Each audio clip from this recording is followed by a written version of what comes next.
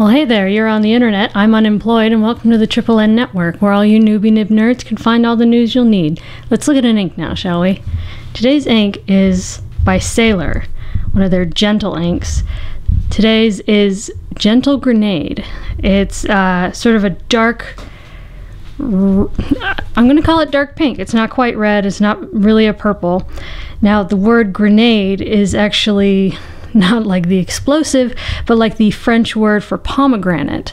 So if you think of grenadine, which you find in Shirley Temples or other mixed drinks, that's actually pomegranate syrup. So if you think of that color of syrup, that's kind of what color this ink is. Now, the two pens I used were an italics in a broad cursive stub, Parsons Essential, and a Hero 616 that admittedly I did broaden out and wetten just a bit because it was kind of scratchy. Now, to start out, got the chromatography, which was kind of fascinating actually. It seems like there's just a little bit of everything in there. As you can see, there's a little bit of water resistance, lots of pink, good dark reds going into almost a purple. Admittedly, I didn't really see any yellow or orange, but apparently it's in there somewhere. So let's take a look. Starting out with the most dense paper, Clairefontaine's 90 grams per square meter. It was a good shader. It was a really good shader, actually. Here I tried to lay it on pretty quick, or thick. And here in the italic nib, that's where you sort of start to see some of that, like down here, like at the bottom of the letters, it's kind of lighter, and up at the top, it's a little darker. Hopefully that'll come through a bit better than it is on my tiny little screen. But yeah, as you can see, the water test, it was messy, but you can still read it. It's still there. The paper actually started to come apart, so it was really in there.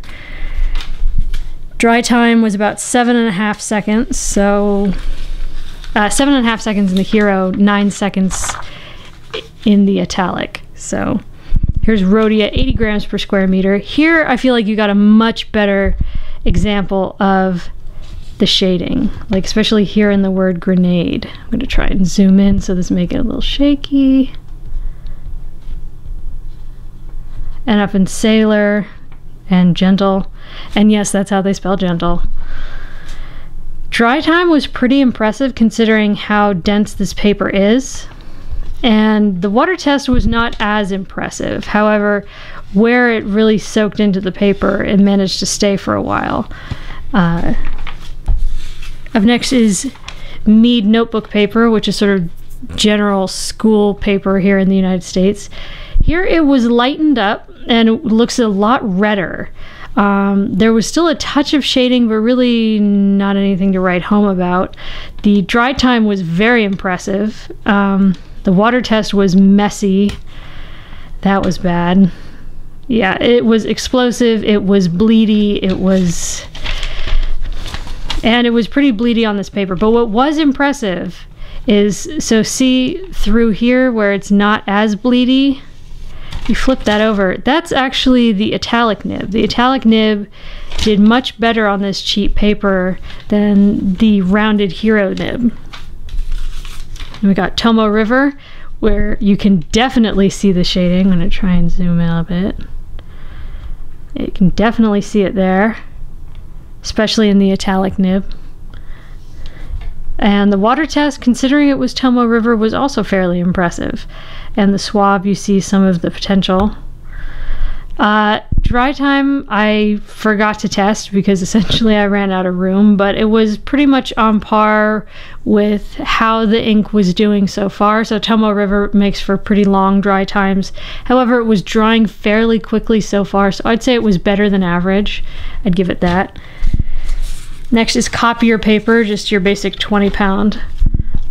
Here, this was impressive. Here, you still got shading, and you got shading in the stub, and you got sheen.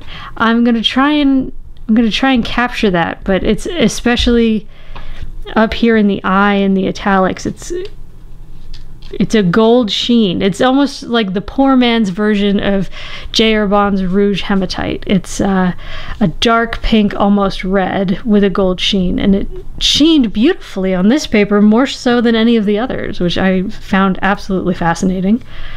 Water test was, again, very readable. It didn't expand, but it did get kind of pinkish and messy.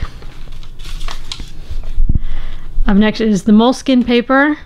Dry time was not great. There was some expansion. Bleed through was pretty bad.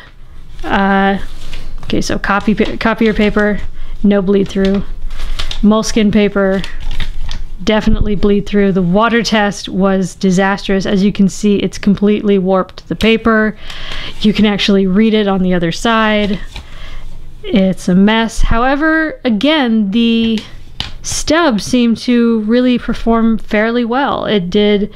You got some shading. There was not much feathering. It did not expand as much as it did with the rounded nib. It really did pretty well.